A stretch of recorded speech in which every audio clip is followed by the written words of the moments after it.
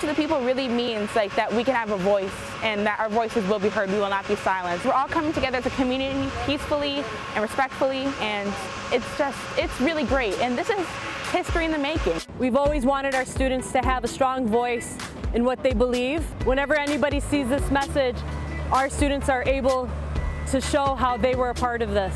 In the 60s, it was the youth that was involved in the civil rights movement. And it's only fitting that the youth will be doing this today. We're still fighting for equality, and we're still fighting for justice to making sure that we are treated equally. The civil rights movement took a gap year, and now it's back, and these young people have brought it back. They wanted power to be with the people, to the people, for the people, and they chose.